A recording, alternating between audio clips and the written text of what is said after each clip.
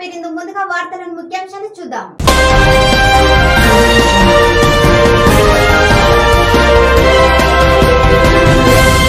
దళితులపై జరుగుతున్న దాడులపై ప్రభుత్వం వెంటనే స్పందించాలి. చిత్తూరు జిల్లాలో దళిత సంఘాలు నిరసన.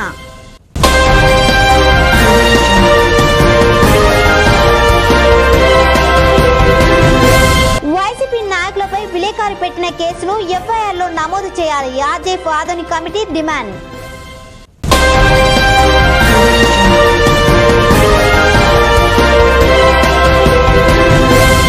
ఎంఎస్ఎంఈ పరిశ్రమలకు రాయితీలు విడుదల చేసిన సీఎం వైఎస్ జగన్.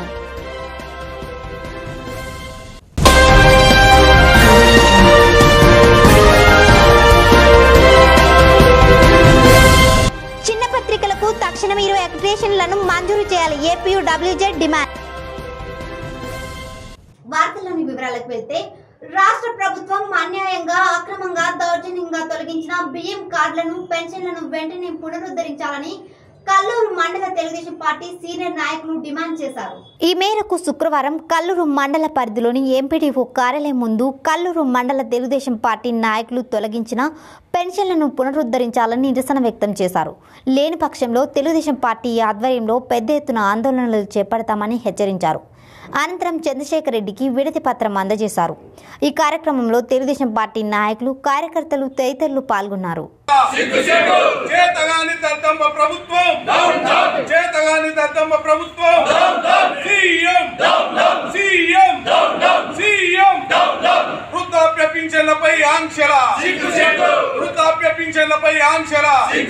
కర్నూలు జిల్లా ఉయ్యలవాడ మండలం గోవిందపల్లి గ్రామంలో జగనన్న పచ్చతోరణంలో భాగంగా మొక్కలు నాటారు. కర్నూలు జిల్లా ఉయ్యలవాడ మండలం గోవిందపల్లి గ్రామంలో జగనన్న పచ్చతోరణంలో భాగంగా ఎంపీ, ఎమ్మెల్సీ, ఎమ్మెల్యే మొక్కలు నాటించారు. కర్నూలు జిల్లా ఉయ్యలవాడ మండలం గోవిందపల్లి గ్రామంలో జగనన్న పచ్చతోరణం కార్యక్రమంలో భాగంగా గ్రామ సర్పంచ్ ఉమాదేవి ఆధ్వర్యంలో రహదారికి ఇరువైపులా మొక్కలు నాటే కార్యక్రమం చేపట్టారు. ఈ కార్యక్రమంలో నంద్యాల ఎంపీ పోచా బ్రహ్మానందరెడ్డి, శాసన మండలిలో ప్రభుత్వ whip Gangula Prabhakar Reddy, MLA Gangula జితేంద్రారెడ్డి, sub collector Chahad Bob పాయలు పాల్గొని మొక్కలు నాటారు. సుమారు 2 కిలోమీటర్ల మేర రోడ్డు ఇరువైపులా 1000 మొక్కలు నాటారు. ఈ కార్యక్రమంలో గ్రామస్తులతో పాటు పెద్ద సంఖ్యలో అధికారులు పాల్గొన్నారు.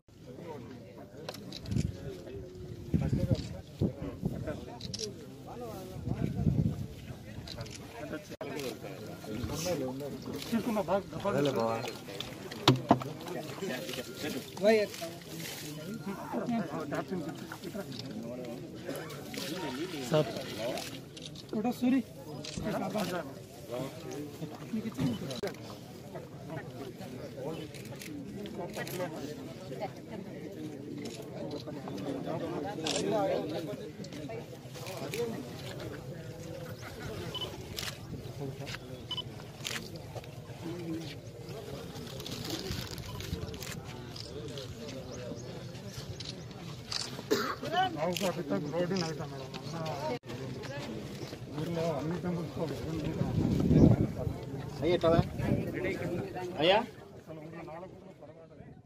చిన్న పత్రికలకు తక్షణమే 20 జర్నలిస్టులు అక్రిడిటేషన్లను మంజూరు చేయాలని జర్నలిస్టుల సంఘం ఏపీయూడబ్ల్యూజే సంఘం నాయకులు ప్రభుత్వాన్ని డిమాండ్ చేశారు. ఈ మేరకు కర్నూలు నగరంలోని శ్రీకృష్ణ దేవరాయల ధర్నా చౌక్ లో ఏపీడబ్ల్యూజే నాయకుల ఆధ్వర్యంలో శుక్రవారం 2 రోజుల రిలే నిరాహార దీక్షలు నిర్వహించారు. ఈ దీక్షకు నంద్యాల పార్లమెంటు తెలుగుదేశం పార్టీ అధ్యక్షులు వెంకటరెడ్డి ముఖ్య అతిథిగా పాల్గొని దీక్షను ప్రారంభించారు.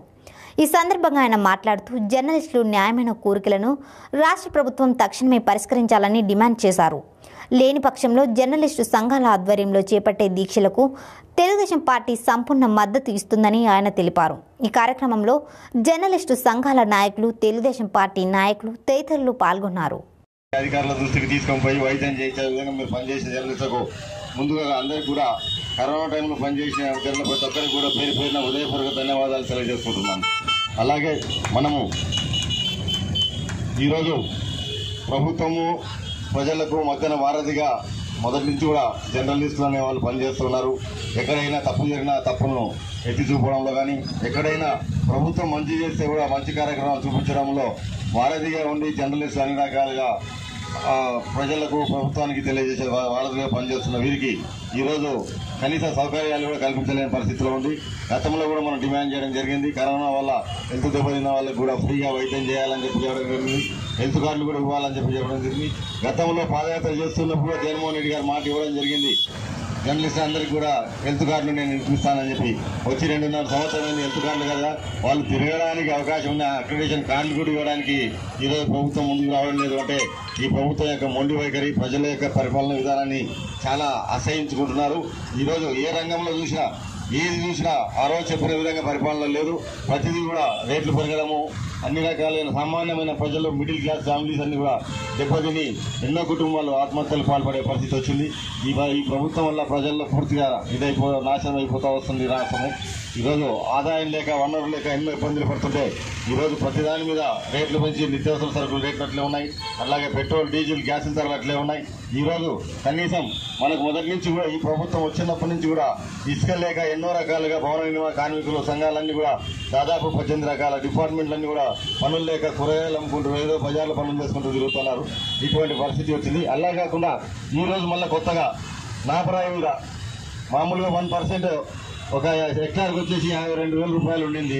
ఈరోజు కొత్తగా లీజ్ అప్లై చేసుకుంటే 10 టైం అంటే 5,20,000 ఒక హెక్టార్ కడితే ఒక హెక్టార్ మీద ఒక మైన్ ఓనర్కి వచ్చేది మహా అంటే 10 లక్షలు 15 లక్షలు వస్తుంది.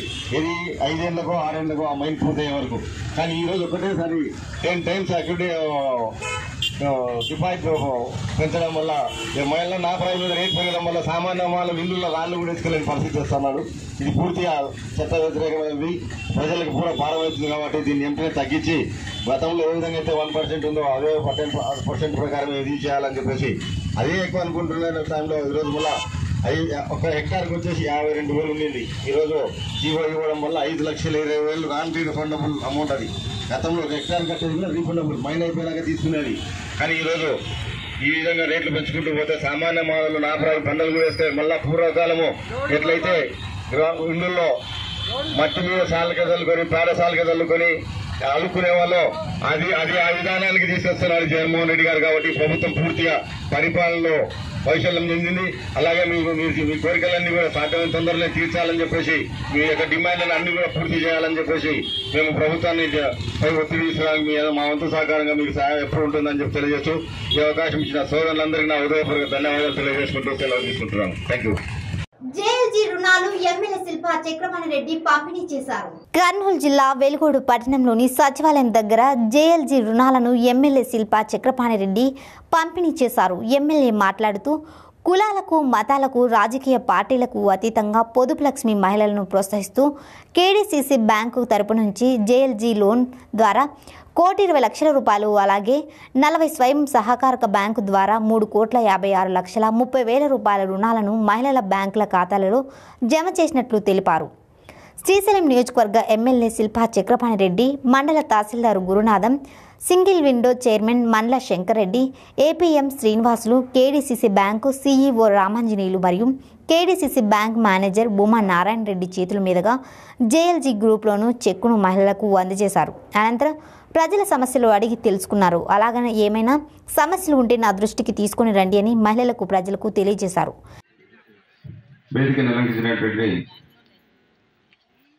తమ్ముడు కోఆపరేటివ్ సెంట్రల్ బ్యాంక్ సంబంధించినటువంటి చైర్మన్గా ఆయన భార్య, నాకు ముఖ్యంగా నా శిష్యుడు అని కూడా చెప్పొచ్చు. రకంగా చెప్తే రాజా విష్ణువర్ధన్ రెడ్డి గారికి, వేదికల సిఇఓ గారికి, ఎంఆర్ఓ గారికి, మిగతా అధికారులకు, మన నియోజకవర్గానికి వచ్చి ఈరోజు రాజా విష్ణువర్ధన్ రెడ్డి వాళ్ళ మిస్సెస్ రావాల్సింది, కొన్ని అనివార్య కారణాల వల్ల రానందువల్ల విష్ణువర్ధన్ రెడ్డి గారు హాజరు కావడం, అదేవిధంగా నిన్ననే సిఇఓ గారు నేనంతా కూర్చొని మాట్లాడుకోవడం, వెంటనే సిఇఓ గారు సార్ మీ నియోజకవర్గంలో మీటింగ్ పెడతామని చెప్తేనే శంకర్ రెడ్డి గారు జేఎల్జీ గ్రూప్ ప్రోగ్రాం ఏర్పాటు చేయడం వల్ల దీన్ని కూడా దానిలో సందర్భంగా జేఎల్జీ గ్రూప్స్కు లోన్లు పంపిణీ కార్యక్రమమే కాకుండా ఈ యొక్క పొదుపు మహిళలు ఏ విధంగా జేఎల్జే గ్రూప్స్ ఇప్పుడు ఇంతకుముందు గతంలో దాదాపు 5 కోట్ల రూపాయలు జేఎల్జే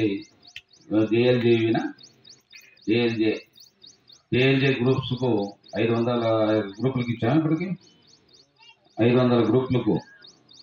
అదేవిధంగా వెంకటేశ్వరమ్మను మనం డైరెక్టర్ కేడీసీసీ సంబంధించి డైరెక్టర్గా నియమించిన తర్వాత కూడా ఆమె కూడా కొంత శ్రద్ధతో ఈ యొక్క సిఇఓలను చైర్మన్లను కలిసి మా మండలానికి కొంత ఈ యొక్క లోన్స్ ఇస్తే బాగుంటుందని ఆమె కూడా అభ్యర్థించడం, అదేవిధంగా నా సపోర్టు పూర్తి స్థాయిలో ఆమెకి ఇవ్వడం, ఇక్కడ ఉన్నటువంటి గతంలో కావచ్చు ఇప్పుడు కావచ్చు కాలేమో కానీ మా చక్రపాలన చెప్తే నన్ను అడగాల్సిన అవసరం లేదు, ఏది అడిగితే అది ఇవ్వమని చెప్పి సిఇఓకి చెప్పిన అని చెప్తున్నాడు. ఎందుకంటే వీళ్ళంతా మన అభిమానులే కాకుండా ఒక కుటుంబ సభ్యుల్లాగా నేను అందరితో కలిసిమెలిసి ఉంటాను కాబట్టి సీఎం జగన్ పరిశ్రమలకు ప్రోత్సాహకాలు విడుదల చేశారు.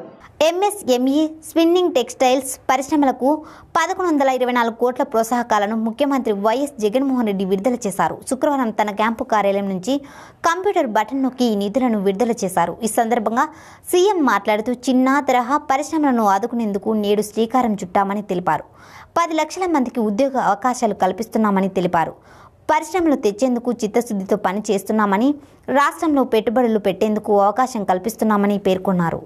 అధికంగా ఈ 2086 కోట్ల రూపాయలు ఇవ్వడం జరుగుతూ ఉంది. ఇందులో ఈ 2086 కోట్ల రూపాయల్లో కూడా ఇందులో కూడా గత ప్రభుత్వం 2015 నుంచి ఎంఎస్ఎంఈలకు అంటే ఈ చిన్న చిన్న పరిశ్రమలకు బకాయిలు పెట్టిన 904 కోట్ల రూపాయలను గత ప్రభుత్వం స్పిన్నింగ్ మిల్లులకు గత ప్రభుత్వ హయాంలో బకాయిలుగా పెట్టిన మరో 684 కోట్ల రూపాయలను ఈ మొత్తం బకాయిల సొమ్ము 1588 కోట్ల రూపాయల బకాయిలను కూడా మన ప్రభుత్వమే చెల్లించినట్లు అవుతూ ఉంది.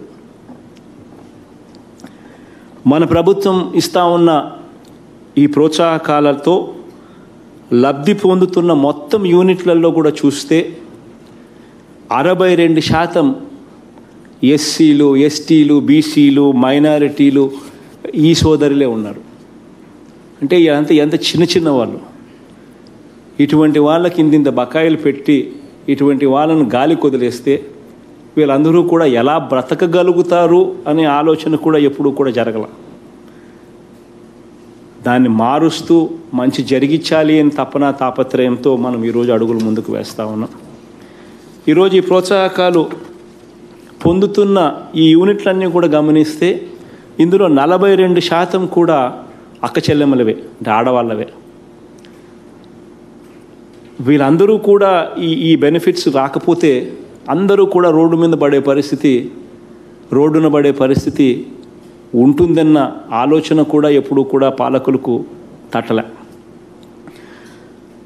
పరిశ్రమల్లో ఇస్తున్న ఉద్యోగాలలో కూడా 75% చట్టం చేసి మరి స్థానికులకే ఇవ్వడం కూడా మనం అధికారంలోకి వచ్చిన తర్వాత చేసిన మరో మంచి కార్యక్రమం.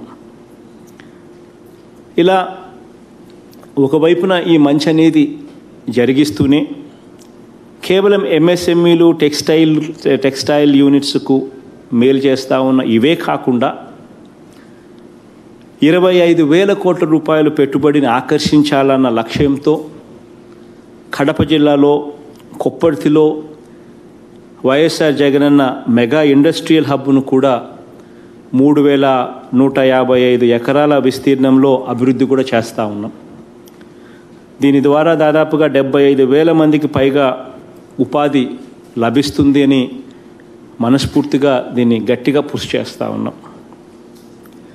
కొప్పర్తిలోనే వైఎస్ఆర్ ఈఎంసి అంటే ఎలక్ట్రానిక్ పరిశ్రమలను ఆకట్టుకునే విధంగా ఎలక్ట్రానిక్ పరిశ్రమలకు ఏర్పాటు కోసం వైఎస్ఆర్ ఈఎంసి పార్కును కూడా స్థాపించడం జరుగుతూ ఉంది.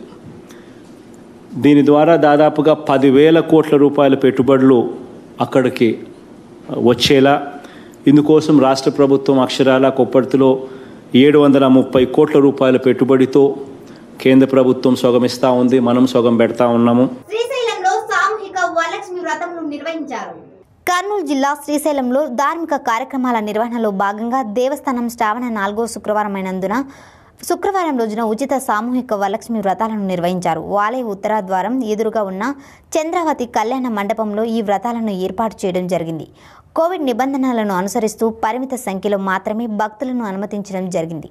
శుక్రవారం జరిపించబడిన ఈ సామూహిక గిరిజన వరలక్ష్మి వ్రతాలలో సుమారు 400 మందికి పైగా చెంచు ముత్తైదువులతో పాటు 110 మంది దాకా ఇతరులు కూడా పాల్గొన్నారు. అలాగే పరోక్ష సేవ ద్వారా కూడా 51 మంది భక్తులు వరలక్ష్మి వ్రతాన్ని జరిపించుకున్నారు.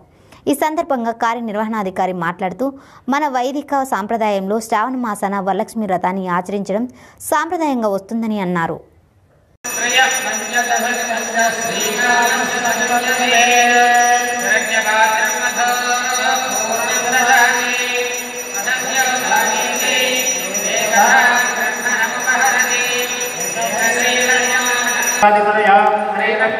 ఆలగడ్డ నియోజకవర్గం సిరివెల్లలో విష జ్వరాలతో చనిపోయిన బాలుని కుటుంబాన్ని మాజీ మంత్రి భూమా అఖిలప్రియ పరామర్శించారు. కర్నూలు జిల్లా ఆలగడ్డ నియోజకవర్గం సిరివెల్లలో విష జ్వరాలతో చనిపోయిన బాలుని కుటుంబాన్ని మాజీ మంత్రి భూమా అఖిలప్రియ పరామర్శించారు. బాలుని మృతికి గల కారణం తెలియదంటూ పొందనలేని సమాధానం చెబుతున్న వైద్య సిబ్బంది, ఇందుకు బాధ్యులైన వారిపై చర్యలు తీసుకోవాలని అధికారులను భూమా అఖిలప్రియ నిలదీశారు. 2 రోజులు టైం ఇస్తున్నాము. ఈ 2 రోజుల్లో మీరు కలెక్టర్ దగ్గర నుంచి ఫండ్స్ తీసుకొస్తారో, మీ వైఎస్ఆర్సీపీ నాయకులకి ముందే డబ్బులు ఎక్కువైనాయి, మీ జోబుల నుంచి డబ్బులు తీసుకొచ్చి మరి సిరివెల్ల మొత్తము డ్రైనేజ్ ప్రాబ్లం లేకుండా క్లీనింగ్ చేసి మీరు 2 రోజుల్లో సెట్ చేయకపోతే మీరు సిగ్గుపడేలాగా, మీరు తలదించుకునేలాగా నేనే మా వాళ్ళతో సొంతంగా ఖర్చు పెట్టించి నేను నా సొంత నిధులతో మొత్తము సిరివెల్ల మొత్తం కూడా క్లీనింగ్ చేపిస్తే మీరు సిగ్గుతో తల దించుకోవాల్సి వస్తుందని చెప్పి కూడా ఈ సందర్భంగా వైఎస్ఆర్సీపీ నాయకులకి హెచ్చరిస్తున్నాము. మీకు అవకాశం ఇచ్చినారు ప్రజలు, మీకు ఓట్లు వేసినారు ప్రజలు, మిమ్మల్ని నమ్మినారు ప్రజలు. ఇట్లాంటి రోజు చూడడానికి కాదు, వాళ్ళ పిల్లలు వాళ్ళు చనిపోతే చూడడానికి కాదు మీకు ఓట్లు వేసింది.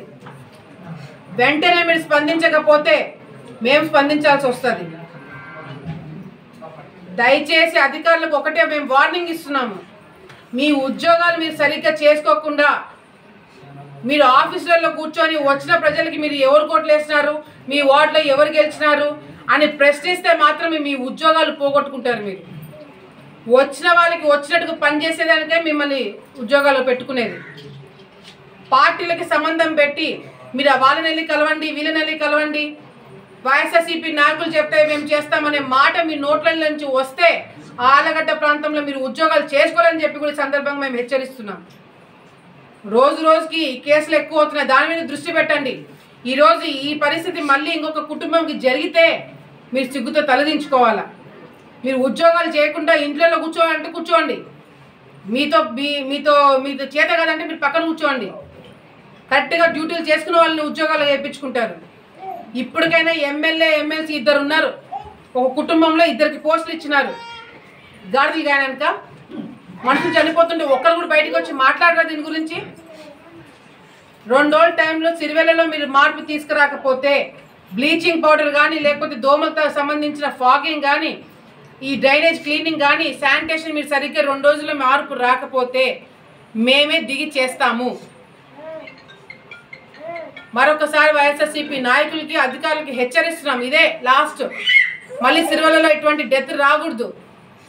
ఏ కుటుంబంకి ఇటువంటి పరిస్థితి రాకుండా మీరు చేయాలా, చేసి తీరాలా. మీ మీద నమ్మకంతో ఓట్లేస్తున్నారు, ఆ బాధ్యత మీ మీద ఉంది. దయచేసి ఇప్పటికైనా మీరు కళ్ళు తెరుచుకొని ఈ పనులు చేయకపోతే మాత్రము మేమే చేయాల్సి వస్తుందని చెప్పి మరొకసారి వాళ్ళకి హెచ్చరిస్తున్నాం. రాష్ట్ర ముఖ్యమంత్రి వైఎస్ జగన్మోహన్ రెడ్డి ఎంఎస్ఎంఈ పరిశ్రమలకు రాయితీలు విడుదల చేశారు. రాష్ట్ర ముఖ్యమంత్రి వైఎస్ జగన్మోహన్ రెడ్డి ఎంఎస్ఎంఈ పరిశ్రమలకు రాయితీలు విడుదల చేశారు. కర్నూలు జిల్లాలో 589 ఎంఎస్ఎంఈలకు 30 కోట్ల రూపాయలు, రిజిస్టర్ ప్యాకేజీ 451 యూనిట్లకు 3 కోట్ల 0.7 కోట్ల విడుదల చేశారు. ప్రభుత్వం విడుదల చేసిన రాయితీలను సద్వినియోగం చేసుకోవాలని జిల్లా కలెక్టర్ పి కోటేశ్వరరావు అన్నారు. 2021 ఆర్థిక సంవత్సరంలో కర్నూలు జిల్లాలోని 589 పరిశ్రమలకు 30 కోట్లు కోవిడ్-19 లాక్డౌన్ సమయంలో కనీస విద్యుత్ ఛార్జీలను విద్యుత్ శాఖకు చెల్లించవలసిన కనీస ఛార్జీలను ఏప్రిల్ 2020, మే 2020, జూన్ 2020 బకాయిలను రాయితీ రూపంలో 451 పరిశ్రమలకు 3.07 కోట్లు మొత్తంగా 33 కోట్లు రాష్ట్ర ప్రభుత్వం విడుదల చేసిందని జిల్లా కలెక్టర్ పి కోటేశ్వరరావు అన్నారు. శుక్రవారం ఉదయం తాడేపల్లి క్యాంపు కార్యాలయం నుండి రాష్ట్ర ముఖ్యమంత్రి వైఎస్ జగన్మోహన్ రెడ్డి కరోనా కష్టకాలంలో ఎంఎస్ఎంఈలకు 2వ విడత పారిశ్రామిక రాయితీ విడుదల నిధులను పరిశ్రమదారులకు బ్యాంకు ఖాతాలకు నేరుగా కంప్యూటర్ బటన్ నొక్కి జమ చేశారని అన్నారు. అర్హత ఉన్న వారిని కూడా పెన్షన్ తొలగించడం దారుణమని చిత్తూరు జిల్లా గుడిపల్లి మండలంలో తెలుగుదేశం పార్టీ ఆధ్వర్యంలో వినతి పత్రం ఇచ్చారు. అర్హత ఉన్న వారివి కూడా పెన్షన్ తొలగించడంపై జాతీయ అధ్యక్షుడు నారా చంద్రబాబు నాయుడు మరియు జాతీయ ప్రధాన కార్యదర్శి నారా లోకేష్ ఆదేశాల మేరకు చిత్తూరు జిల్లా గుడిపల్లి మండలంలో తెలుగుదేశం పార్టీ ఆధ్వర్యంలో వినతి పత్రం ఇచ్చారు. గుడిపల్లె ఎంపీడీఓ కార్యాలయం నందు తెలుగుదేశం పార్టీ ఇన్ఛార్జి జిఎం రాజు ఆధ్వర్యంలో సీనియర్ అసిస్టెంట్కి వినతి పత్రం అందించడం జరిగింది. ఈ కార్యక్రమంలో గుడిపల్లి మాజీ MPP Muniraju, party president TM బాబు, మాజీ AMC chairman Chandrasekhar, సొడిగనపల్లి panchayat party president Papanna, మండలంలోని తెలుగుదేశం పార్టీ ముఖ్య నేతలు, కార్యకర్తలు, అభిమానులు పాల్గొన్నారు. అన్యాయంగా అది కూడా పర్టికులర్గా చూసి ఎవరైతే టీడీపీకి సానుభూతి పనులు ఉన్నారో 99% వాళ్ళనే తీయేసినారు. వాడు వాంటెడ్గా టార్గెట్ చేశారు.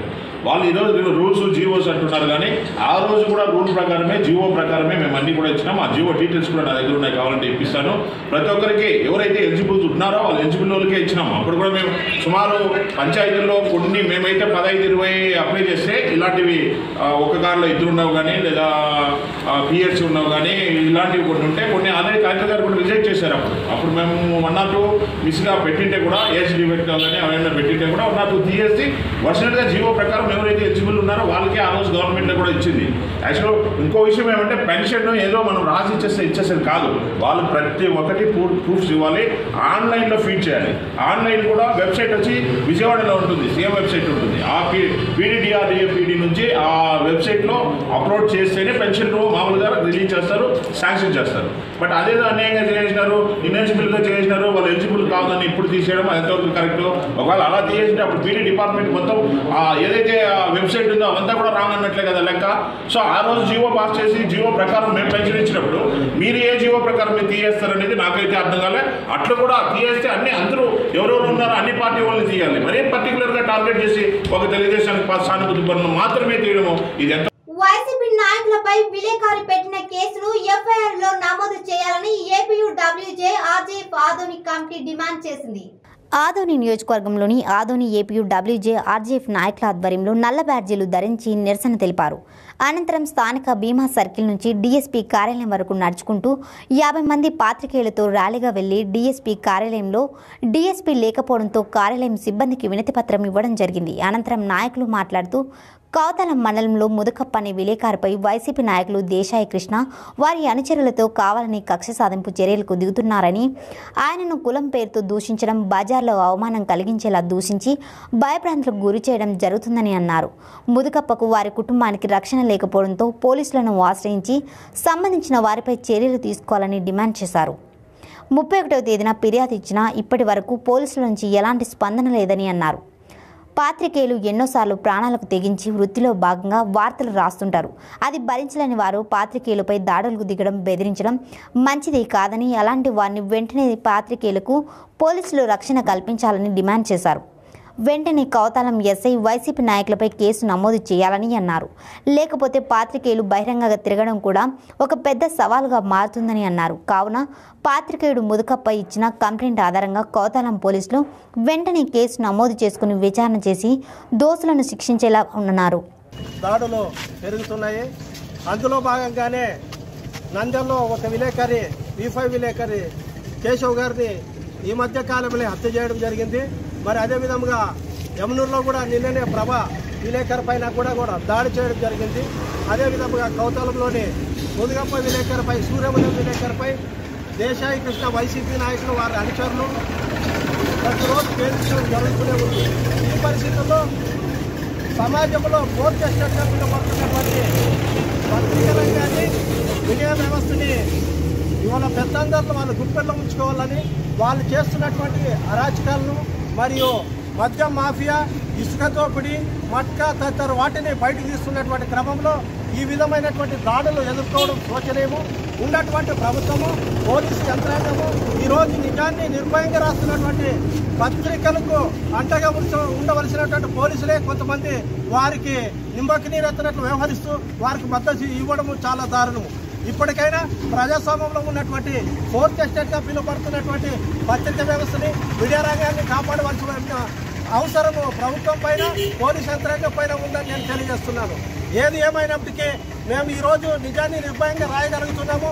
ఎంతమంది ఈ విధంగా అరగొచ్చినా మేము నీతిగా నిజాయితీగా ఈరోజు జీతాలు లేకపోయినట్ల మేము ఈరోజు ప్రజలకి, ప్రభుత్వానికి వారధిగా పనిచేస్తున్నట్టు మా పైన ఈ విధంగా జరిగితే ఇంకొకసారి అలాంటి రాజకీయ నాయకులకి సమాధి కడతామని ఈ యొక్క జర్నలిస్ట్ తరఫున నేను హెచ్చరిస్తున్నాను. ఏపీయూడబ్ల్యూజే తరఫున ఈరోజు గౌరవనీయులైనటువంటి డిఎస్పీ గారికి మా విలేకరుల యొక్క సమస్యలు, మాకు జరుగుతున్నటువంటి దాడుల గురించి వారికి మెమరాండం ఇవ్వడానికి రావడం జరిగింది.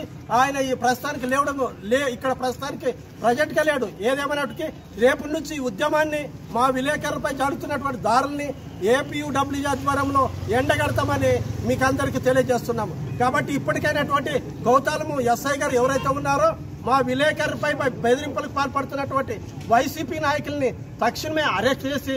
చిత్తూరు జిల్లా కుప్పం ఆర్టీసీ బస్టాండ్ కూడలిలో ఉన్న అంబేద్కర్ విగ్రహం ఆవరణలో దళితులపై జరుగుతున్న దాడులపై ప్రభుత్వం వెంటనే స్పందించాలని దళిత సంఘాలు నిరసన చేశారు. చిత్తూరు జిల్లా కుప్పం ఆర్టీసీ బస్టాండ్ కూడలిలో ఉన్న అంబేద్కర్ విగ్రహం ఆవరణలో దళితులపై జరుగుతున్న దాడులపై ప్రభుత్వం వెంటనే స్పందించాలని దళిత సంఘాలు నిరసన చేశారు. దళిత నాయకులు మాట్లాడుతూ దళితులను మోసం చేస్తున్న ఏపీ సీఎం వైఖరికి నిరసనగా భారతీయ అంబేద్కర్ సేన, వీకేసీ పార్టీ దళిత సంఘాల ఆధ్వర్యంలో నిరసన చేయడం జరిగింది. భారతీయ అంబేద్కర్ సేన జిల్లా అధ్యక్షులు అయిన గణపతి మాట్లాడుతూ విజలాపురం గ్రామానికి చెందిన చంద్రశేఖర్పై దాడిని నిరసిస్తూ దాడికి కారణమైన వైఎస్ఆర్ పార్టీ నాయకుని వెంటనే అరెస్ట్ చేయాలని, లేకపోతే రాష్ట్ర వ్యాప్తంగా ఉద్యమం కార్యక్రమాలు చేస్తామని తెలిపారు. ఈ కార్యక్రమంలో బీఎస్, వీకేసీ పార్టీ దళిత సంఘాల నాయకులు పాల్గొన్నారు. చంద్రశేఖర్ కేసు విషయంగా కానీ మీరు వెంటనే అరెస్ట్ చేయాలని చెప్పేసి మేము ఈరోజు డిమాండ్ చేస్తున్నాం. ఈరోజు భారతీయ అంబేద్కర్ సేన, వీసీకే పార్టీ ఈరోజు మిగతా దళిత సంఘాలు అందరూ కలిసి ఈరోజు ఈ యొక్క కార్యక్రమం చేయడం జరుగుతూ ఉంది. మీరు వెంటనే ఆ యొక్క బాబురెడ్డిని అరెస్టు చేయకపోతే రాష్ట్ర వ్యాప్తంగా మేము ఉద్యమాలు తీసుకుపోయేదానికి కూడా ముందుంటామని చెప్పి ఈ సందర్భంగా గుర్తు చేస్తూ, డిఎస్పీ గారు ఈ కేసును మీరు పక్కతో పట్టించకుండా నీతి నిజాయితీగా మీరు ఎంక్వైరీ చేసి బాబును వెంటనే మీరు కస్టడీకి తీసుకోవాల్సిందిగా మేము ఈరోజు భారతీయ అంబేద్కర్ సేన, వీసీకే పార్టీ తరఫున మేము డిమాండ్ చేస్తూ, ఇంతకుముందు గతంలో మీరు కొన్ని కేసులు తారుమేరు చేశారు. ఆ విధంగా చేయకుండా వీరికి దళితులకు న్యాయం చేసి జిల్లా ఎస్పీ గారు వెంటనే ఈ కేసు పైన ప్రత్యేకమైనటువంటి శ్రద్ధ తీసుకొని డిఎస్పీ గారికి హుకుం జారీ చేసి వెంటనే ఈ కేసులో న్యాయం చేయవలసిందిగా భారతీయ అంబేద్కర్ సేన, వీసీకే పార్టీ డిమాండ్ చేస్తాము. చిత్తూరు జిల్లా కుప్పంలో రాష్ట్ర సేల్స్ ట్యాక్స్ డిపార్ట్మెంట్ వ్యాపారస్తులకు సమావేశం నిర్వహించారు. చిత్తూరు జిల్లా కుప్పంలో రాష్ట్ర సేల్స్ ట్యాక్స్ డిపార్ట్మెంట్ వ్యాపారస్తులకు సమావేశం నిర్వహించారు. రాష్ట్ర వాణిజ్య శాఖ అసిస్టెంట్ కమిషనర్ సోనియా తారా మాట్లాడుతూ వ్యాపారస్తులు తమ నిత్యం జీఎస్టీ రిటర్న్స్తో పాటు రోజువారీ వ్యాపారస్తుల నుండి వినియోగదారులకు 200 పైబడి విక్రయాలకు తప్పనిసరిగా వినియోగదారునికి బిల్లు ఇవ్వాలని, విక్రయదారు దగ్గర బిల్లు లేకుండా పట్టుబడితే దుకాణదారునికి 20,000 వరకు జరిమానా విధిస్తామని ప్రతి ఒక్క వ్యాపారదారులు సహకరించాలని తెలిపారు. ఈ కార్యక్రమంలో ఉప మున్సిపాలిటీ పరిధిలోని వ్యాపారస్తులు తదితరులు పాల్గొన్నారు. సో ప్రతి ఒక్క ట్యాక్స్ పేయర్ వచ్చేసి ఇన్వాయిసెస్ ఇష్యూ చేయాలని చెప్పేసి 200 కన్నా ఎక్కువ బిల్ ఉన్నప్పుడు ట్యాక్స్ ఇన్వాయిస్ ఇష్యూ చేయాలి. దాన్ని ప్రిస్క్రైబ్ ఫార్మాట్లో ఫాలో అవ్వాలని చెప్పేసి ముందే చెప్తున్నాము. సో రాబోయే రోజుల్లో ఇన్వాయిసింగ్ కూడా ఇంట్రొడ్యూస్ అవ్వబోతుంది కాబట్టి ముందు నుండే ట్రేడ్లో అలర్ట్ తీసుకుని వచ్చి డేకాయ్ ఆపరేషన్స్ అలాంటివి జరగకుండా ముందే ట్రేడ్ అలర్ట్ అయ్యి ఇన్వాయిసెస్ ఇష్యూ చేసి వాళ్ళు గవర్నమెంట్కి ట్యాక్స్ సక్రమంగా కట్టాలని చెప్పేసి ఈ మీటింగ్ పెట్టామండి. వార్తలు ముగించే ముందు ముఖ్యాంశాలు మరోసారి.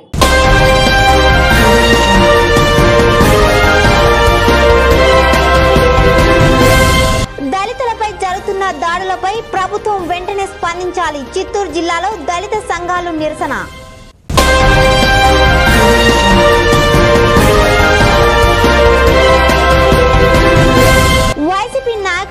అధికారి పెట్టిన కేసును ఎఫ్ఐఆర్లో నమోదు చేయాలి. ఆర్జేఎఫ్ ఆధునిక కమిటీ డిమాండ్.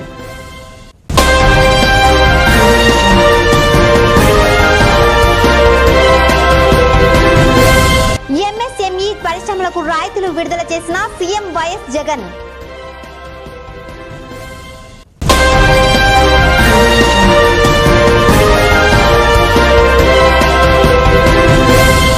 చిన్న పత్రికలకు తక్షణం 20 అక్రిడిటేషన్లను మంజూరు చేయాలి. ఏపీయూడబ్ల్యూజెడ్ డిమాండ్. ఈ వార్తలు ఇంతటితో సమాప్తం. నమస్కారం. తిరిగి నెక్స్ట్ బులెటిన్ లో కలుసుకుందాం. చూస్తూనే ఉండండి మీ R360 న్యూస్. మార్పు కోసం అక్కడ ముందుకు.